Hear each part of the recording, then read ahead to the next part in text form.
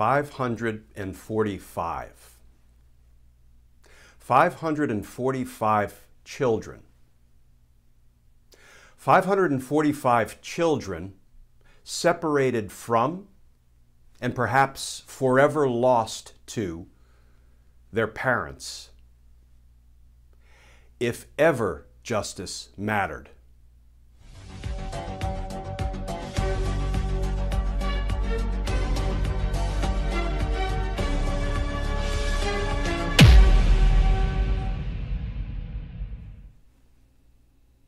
Hey all, Glenn Kirshner here. So I'm sure you've seen the reporting by now. Here is just one of the headlines that we've seen during the last 24 hours. Quote, lawyers say they can't find the parents of 545 migrant children separated by the Trump administration. This is child abuse. Child abuse perpetrated by Donald Trump and a number of his federal government officials. But don't take my word for it. Here's what the president of the American Academy of Pediatrics said. Quote, pediatric doctor says separating families at the border is a form of child abuse.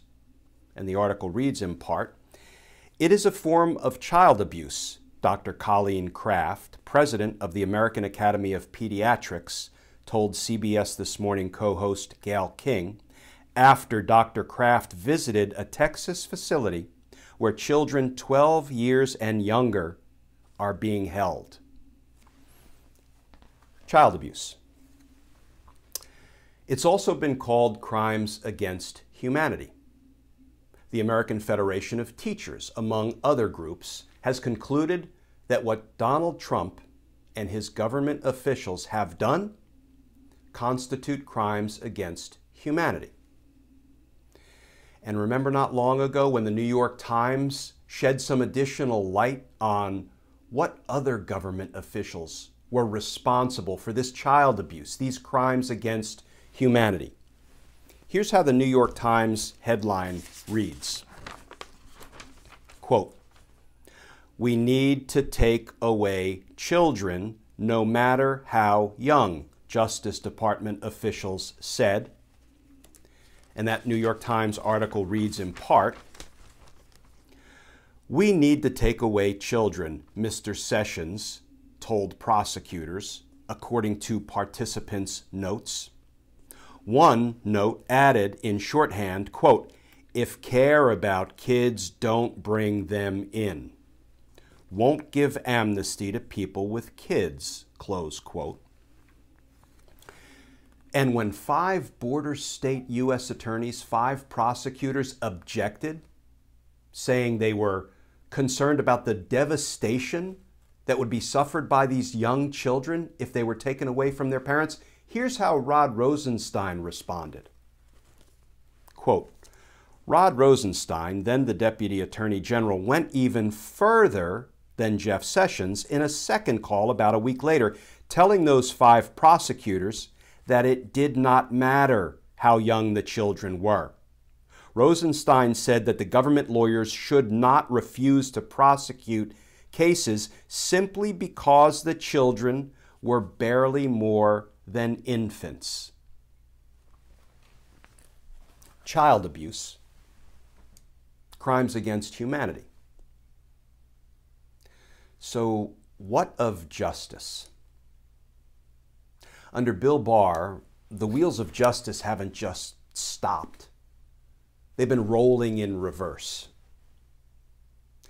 Bill Barr uses the power of the Department of Justice, uses the levers of government to protect, to reward, to do favors for Donald Trump's friends and criminal associates, while he uses the power of the Department of Justice and the levers of government to crush, to punish Donald Trump's perceived enemies and antagonists.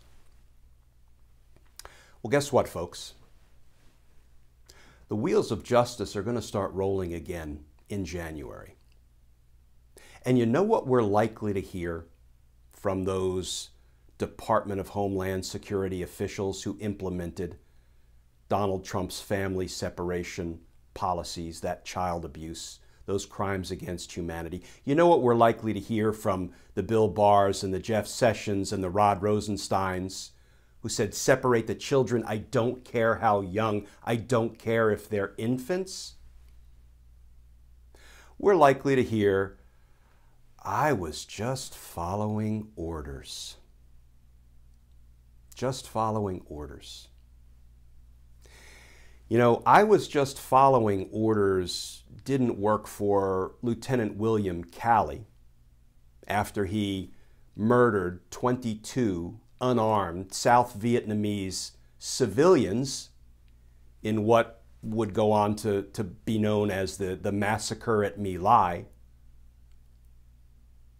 I was just following orders didn't work at the Nuremberg trials. And I was just following orders will not work at the Trump trials either. Child abuse, crimes against humanity, 545. Justice is coming, and justice matters.